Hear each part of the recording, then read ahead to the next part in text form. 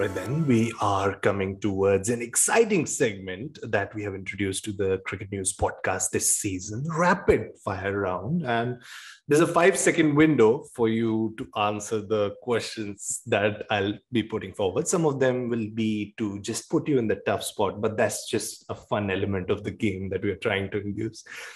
So, first things first cricket game you remember watching? My old man played a Sunday league game when I was about 7 or 8. Nice. Last cricket game that you watched? CPL game this morning on TV. Nice. Brilliant.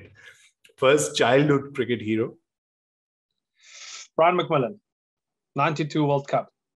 To the point. Nice.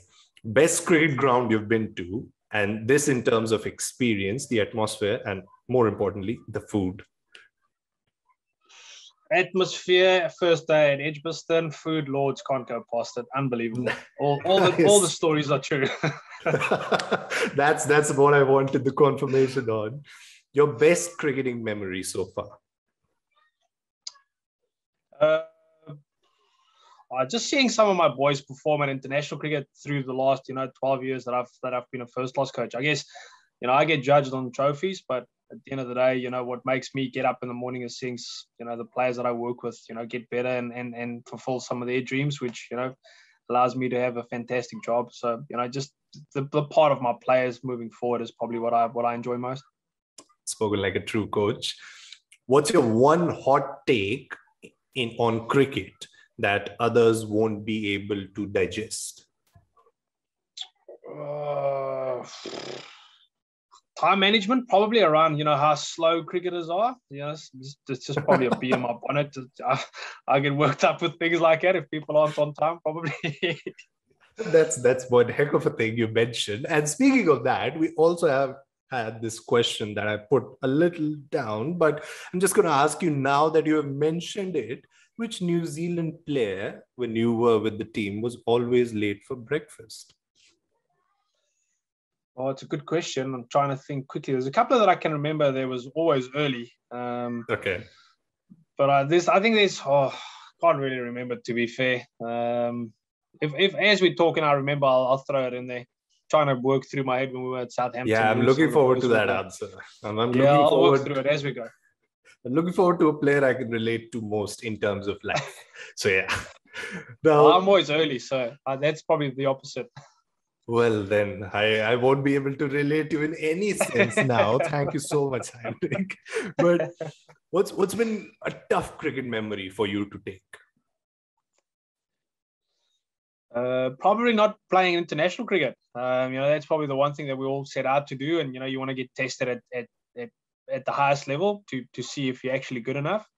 But then to redirect some of those dreams, and now my dream's obviously to try and coach an international side at some stage in my coaching career, and so the fire's still burning, and hopefully whenever we have this conversation someday in the past, I don't have to give you the same answer around my coaching career. Definitely, and delightful for the way you answered that one. Which, now coming back to the New Zealand team and staff discussions, we are obviously going to ring a lot of more topics, but which player was the life of the winning party? Trent Bolt's always up to something. Him and Southee, and then you add a little bit of Wagner in there. Look, they formed such a formidable trio, those guys, on and off the field. They're always up to something, to be fair. But yeah, Bolty's, look, he's busy. He's always up to something, and he keeps people honest, which is always exciting to have a guy like that around the group. Definitely. Which coaching staff member was the life of the party? Come on, Heinrich. I've got big expectations. Shane Jurgensen is absolutely out there. No, Jurgo is an absolute ripper. He goes for his 10K walks every morning, 5 o'clock. Always up to something. First man to be out there, set up the warm-up stuff. Very diligent in the way he operates. First man to open a beer. First man to celebrate success after a long day. Sit down, get the boys in recovery. Generally, the life of the coaching staff, I would guess, Shane Jurgensen. Yeah, yeah. Your best memory from the current tour to England? Yeah, probably just being in and behind the sanctum of Lords, unbelievable. And then the first day at Edgbaston, 100%. That was the best day of cricket I've ever had in my whole life. Nice to hear that. And now a little tough one. There won't be around if there aren't tough ones, but now let's ask this. As they do call it, the Fab Four, which is your pick? Kane Williamson, Virat Kohli, Steve Smith, or Joe Root? How many can I pick? Only one? Yeah, that's the fun part. Oh, geez, like it's an unbelievable tough question then. And I think you sell your short either way, whichever one you pick. Probably I've got to go with Kane. Just being a New Zealander. The way he operates, the record that he has. Winning trophies, being part of fantastic teams. Yeah, I've probably got to go with Kane. But I mean, all four of those guys, you add people like De Villiers in there. Good luck picking the ultimate winner to that one. Yeah, I mean, but you picked up a nice alley to walk into in that question. So I'm going to put you in a little more tough spot now. Your pick amongst Ross Taylor, Kane Williamson, or BJ Watley? Oh, it just depends what you're looking for when you say your pick. I mean, it's just what sort of I'll play it differently. Yeah, I'll play it differently.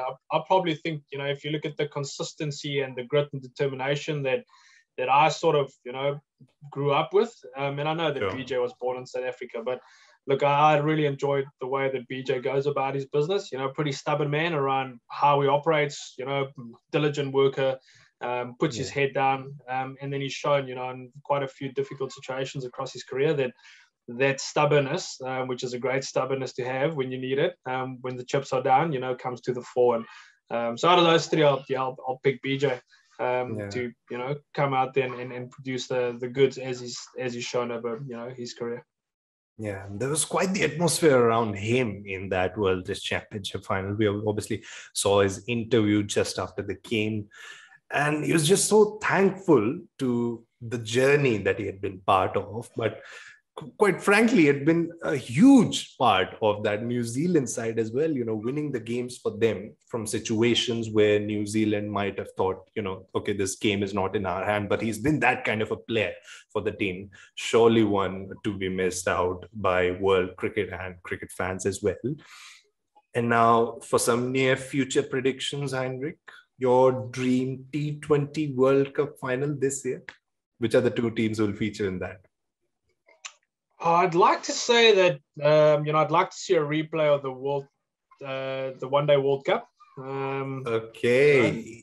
Just see if we can maybe turn the tables on that one.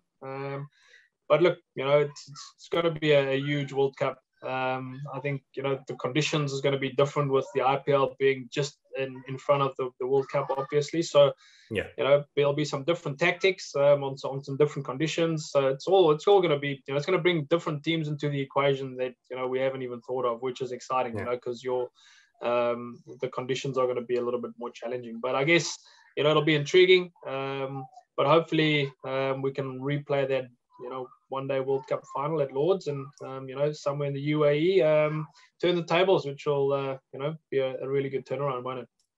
Thanks for the hopes, Heinrich. Thanks for the four hopes for all of India and all the fans who will watch this. But yeah, okay. So speaking of that, your dream 2023 World Test Championship final. It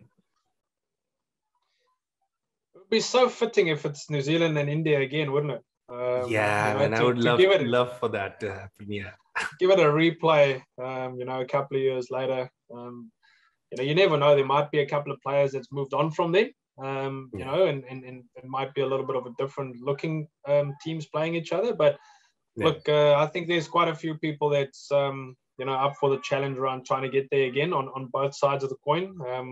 I guess from an Indian perspective, quite a few of the players feel like there's a bit of unfinished business there, and I guess from a New Zealand perspective, quite a few players would like to try and get two up on them. So One of my very good friends is the trainer of the Indian side, so it's always good to have a bit of banter. And that Nick Webb, it's always good to have a little bit of banter in that space with him. He used to work with me when at CD. He was my trainer there, so know him pretty well. Yeah. It would be lovely to watch an India-New Zealand final in, sort of near future. And it would be lovely for me to have that opportunity to text you as well with a little bit of a banter, as you just mentioned.